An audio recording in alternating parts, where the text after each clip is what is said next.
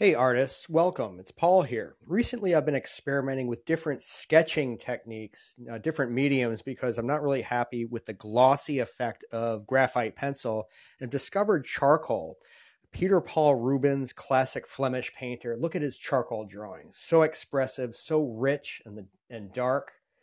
You can get a lot more tones than you can with graphite without that shiny look.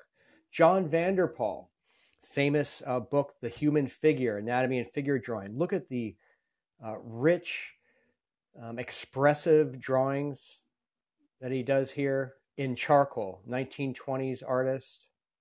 Moving on to Howard Pyle, a great illustrator and art instructor to NC Wyeth. Check out his Indian here with the mountain lion crouching in the background. Really deep, rich blacks here. And you can use smudge and dry brush techniques as well. NC Wyeth, again, student of Howard Pyle. Illustrator extraordinaire, again, another Native American theme. Look at the reflection in the water in this study. This is a masterpiece on its own, but it's a study for an oil painting. But again, such great art here with the charcoal. Andrew Loomis, whose books on figure drawing, 1940s illustrator. Look at his women done in charcoal here. Absolutely beyond equal, in my opinion.